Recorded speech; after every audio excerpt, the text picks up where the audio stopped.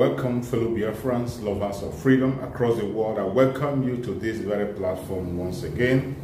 Thank you so much for being part of this platform. I appreciate everyone that is contributing in one way or the other to support this very platform. I thank you so much. We are in a new month and I wish you a very happy new month. Today is the 1st of July 2024 and we have come once again to preach the gospel of Biafra the way we have always done. Remember, in this very platform, we don't come here to instigate violence. We do not come here to preach hate. All we do here is preach the gospel of peace, the gospel of freedom, to bring the plight of the Biafran people before the whole world and to debunk every lie that the contraption called Nigeria have been telling against the Biafran people. That is what we are about to do now. Wonderful Biafrans, as you all know, the journey of freedom is still continuing in this era under the Biafra Republic government in exile on the command of our Prime Minister, Mazi Simon Ekpa. He is doing everything humanly possible to see that Biafra becomes free. Not only in words, but in action. We have seen him take several steps and actions that are very effective. We have seen the employment of the duty of the lobby group, lobby firm to lobby for Nigeria, for Biafran government. We have also seen the self-referendum which Biafrans are conducting very, very successful. And we have gotten recognition on that self-referendum, which is going to be binding on Nigeria and also on international laws. Wherever you are watching from, if you are not ready, you better get yourself prepared. Don't forget that today is Monday, and today is a day that Biafrans have set aside to also request for the unconditional release of Mazi Nnamdi Kanu, a day that Biafrans come together to show that Nigerian government has no legitimacy in Biafran territory anymore. A day will demand the release of every political prisoner of Biafra. It is a day that the Biafrans come together to show the world that those who are serving to zoo in Biafran territory have lost legitimacy. It doesn't matter their rank they occupy, either as a governor, a minister, or whatever position they occupy. They have lost legitimacy.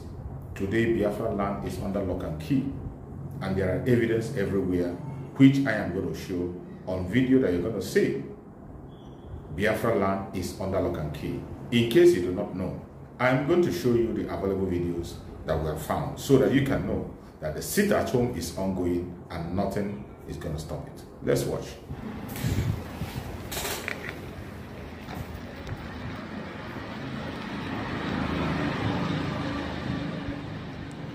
Today is the 1st of July 2024. Global Israel reporting from Aba State, precisely in the industrial hub of Africa. Sit at home in this side of the world is 180%. Repeat, 180%. Everywhere shut down on the evolution. Market women, men and women are now ready for freedom. They are going home. The Biafran are raising and they say no-go area to Nigeria any longer. And they are ready. You can see the market are shut down. Even the poor women and the rich women are now going for freedom. It is time. I want to thank Biafra for what they're doing, the tenacity they put in place to make things work better. If you see this man, let it be shared everywhere, to sire everywhere. Men and women of the land are going home. It's a beautiful thing. You can see it's shut down by the evolution. A great men and women. What you have just seen is a few videos we can be able to collect, and there are so many of them. I cannot show you everything. As you know, this is the YouTube and they have restriction and limitation to what we can be able to show. But you can agree with me that the sit at home is still ongoing in Biafra land on a very high scale, and Biafrans are showing that they are ready to go home. The delegitimization of Nigerian government in Biafra territory is increasing in force, and the Liberation Army are doing everything humanly possible to see that those terrorists in uniform and off uniform in Biafra territory are being delegitimized and sent out of Biafra land. My fellow Biafrans, the pursuit of freedom of Biafran people is inevitable. The reason for the pursuit of freedom is very evident before the whole world. It doesn't matter who you are. You can continue to deny it. You can continue to pretend it's not happening. But there are facts There are evidence that is showing that Biafrans have the right to demand for their freedom. And the pursuit of that freedom is for their own safety, to save life of the people. We are talking about a government that does not care about its own people. We are talking about a terrorist government, a fraudulent government. We are talking about a government that cannot protect life and property of its own people. As you all know, Biafrans are not part of the agenda of Nigerian government, have never been and will never be. You can continue to pretend for all I care, but the truth always remains that Biafrans are not wanted in Nigeria. You have seen the way Nigerian government have come in the open and declared war against the Biafrans. The Chief of Army Staff on their national TV made an announcement and said that they are going on jungle warfare in Biafran territory. He used that word, jungle warfare. When you talk about war, you know what it entails. When a military man tells you about war, he knows what it means. It is not a joke, it's not a play, it's not a wrestling. When you talk about war, it entails a lot. And as if that is not enough, he came back again and told us that today they have changed it to asymmetric warfare. Again, another warfare. And when you look at these two kinds of warfare they have chosen, it will only lead to genocide, loss of innocent life. That's what it will lead to. When you look at it and interpret it well, the jungle warfare, think about the jungle justice. When you go there, you do not care what happens. You don't try to look and find out if the people are guilty or not. It doesn't concern you. All you know is that once you see a suspect, you take that suspect out. And that is exactly what they're doing in Biafran territory. In asymmetric warfare, you know what it entails. He explained it by himself. He says sometimes when you are going the streets, people who you think are not your enemy might be your enemy. That shows that they know that they are not wanted in Biafran territory. And the only thing they do is that when they go to Biafran territory, they take out every single one of us. It does not matter whether you support the Biafran restoration or not. They see you as an enemy. They see you as an enemy. The earlier you understand this, the better. And if you do not rise up to defend yourself, a time is going to come when you will not have that voice to speak. Today, we Biafrans are lucky that we have a man who has taken up the responsibility to direct and guide the Biafran people into their freedom. The Prime Minister of Biafra, Republic of Nigeria, and he is doing it very, very well. The earlier you support the Biafran government, the better for you. Put your money where your mouth is. The only place you can sow effective seed today for your life is in Biafra restoration. Wherever you are as a Biafran, don't look back. Don't look back. Nigeria is not for you. In fact, the zoological republic called Nigeria has ended. The politicians and their families and their friends can continue to pretend that Nigeria exists. The fraudulent ones can continue to pretend that Nigeria exists. Every one of them is only waiting for an opportunity for them to steal. Anybody that is supporting one Nigeria is waiting for an opportunity for him to defraud and steal from the ordinary people. The indigenous people has no plan. Nigerian people has no plan. Nigeria as a government has no plan for any indigenous person. The earlier you understand this, the better. There is no single plan anywhere to benefit anybody. It does not matter whether you are from Ududua land, you're from Biafra land, you're from Arewa, or from Middle Belt. There is no single plan to benefit the citizens of the country. It is about these politicians and their fraudulent life. At every given opportunity, in every government, don't dream and say that one government is going to change things or to make miracle. You are wasting your time. Do not ever you sit back and begin to dream of a government that is going to come to change it. It will never happen. Every new government will be worse than the previous one. Go and check from their so-called independent till date. Every new government has become worse than the previous one. And it will continue to happen even worse. In case you don't know how bad Nigeria is. Even in the era of the man they call Mr. Integrity, the late Muhammad Buhari. The late Muhammad Buhari, who has been praised for his integrity.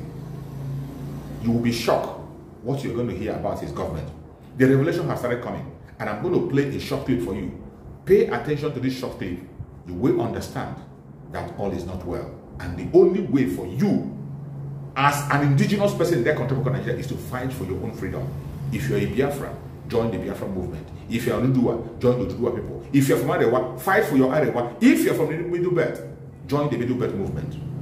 That is the only solution. I want you to watch this clip from beginning to end. You'll be glad you did. Let's watch. How bad is corruption in the Nigerian government and the Nigerian system? Some of the things I recovered were returned back, people will recover those things from. For instance, there was this case of somebody will recover 80 S-Class Mercedes-Benz car, brand new, houses, farms, motorcycles, and so forth. In a house in Jabi, under information, we got intelligence, and we went there, we saw all those things. I wrote to the customs, the DG of customs, do these people pay custom duties on these vehicles? 80 brand new S-Class, armored plated. The CG of customs said no, they didn't pay. I wrote to Federal Inland Revenue Service. Did these people pay tax? If you are importing, if you have this kind of vehicles, if you have money to buy this kind of vehicles, they should pay enormous tax to the Nigerian government. They said no, they don't have any record of them paying tax. So we went to court. We got an order of official, and then the court asked us to, we should take custody of those things. It's interim for official, pending the hearing of the case. So I did a memo to the Attorney General to brief him of what we were doing. But later on, the Attorney General said that all the cases are investigated. They never mandated me. One of them was, came through Panama Papers.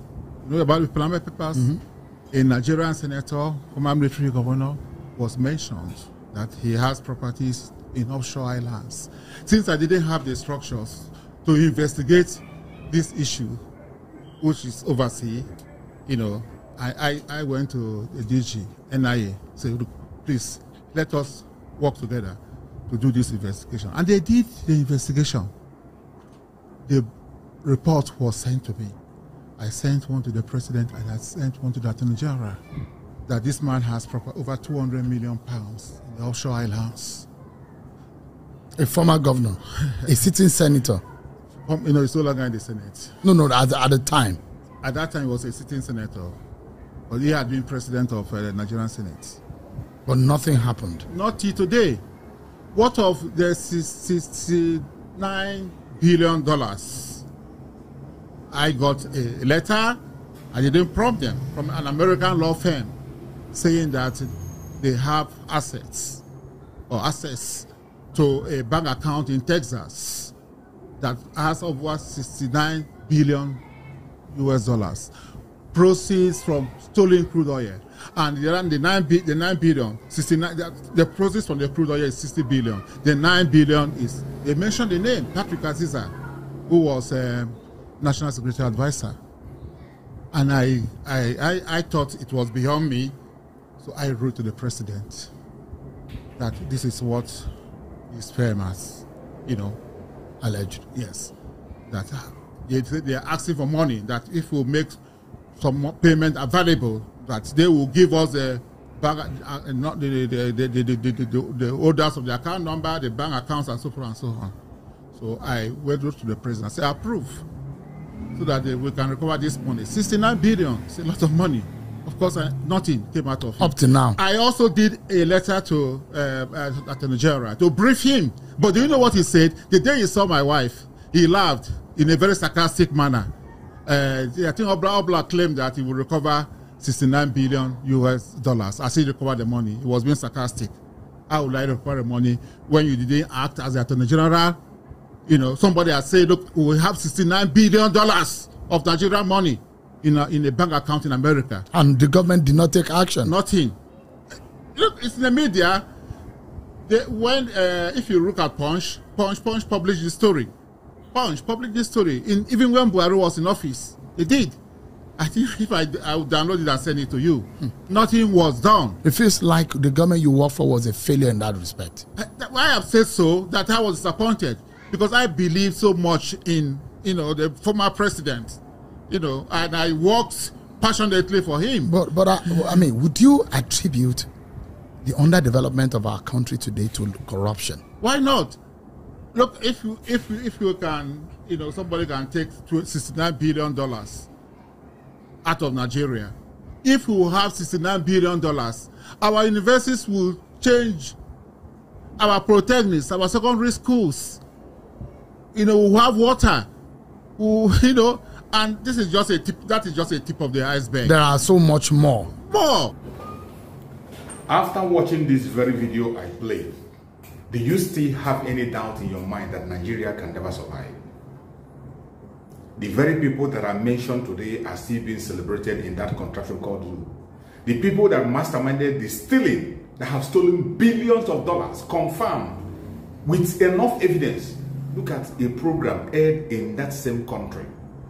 In that same country called Nigeria, look at a program that is being aired with facts and figures, names mentioned, and yet these people are walking about freely.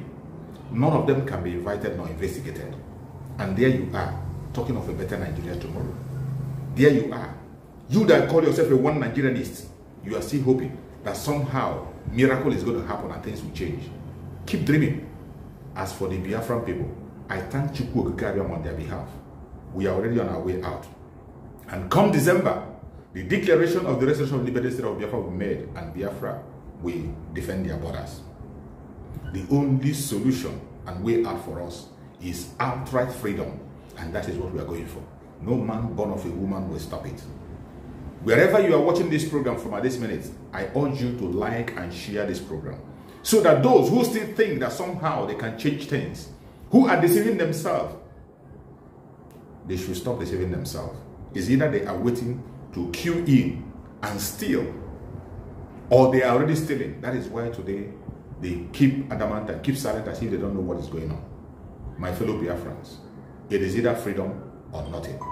May Chukwu Okikariam continue to guide and protect the Biafra Republic in exile, protect our Prime Minister Mazi Simon Ekpa, and protect our Supreme Mazi Nandekam. Biafra government, peace, unity, progress, and equity. We move airborne.